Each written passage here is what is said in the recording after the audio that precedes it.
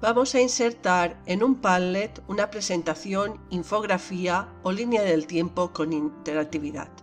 Para ello vamos en este caso a nuestro Geniali y seleccionamos el icono que está en la parte superior derecha de compartir. Una vez seleccionado, pulsamos copiar la URL y ya lo tenemos. Otras veces en nuestro Geniali encontraremos ese icono de compartir en la parte inferior. Es lo mismo. Después, para pegarlo, tenemos que ir al Padlet, pulsamos para publicar un nuevo tema, ponemos un título y nuestro nombre para ser identificados.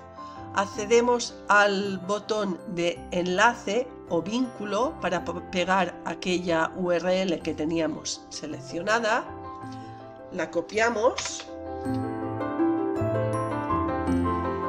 y añadimos los comentarios que nos parezcan oportunos.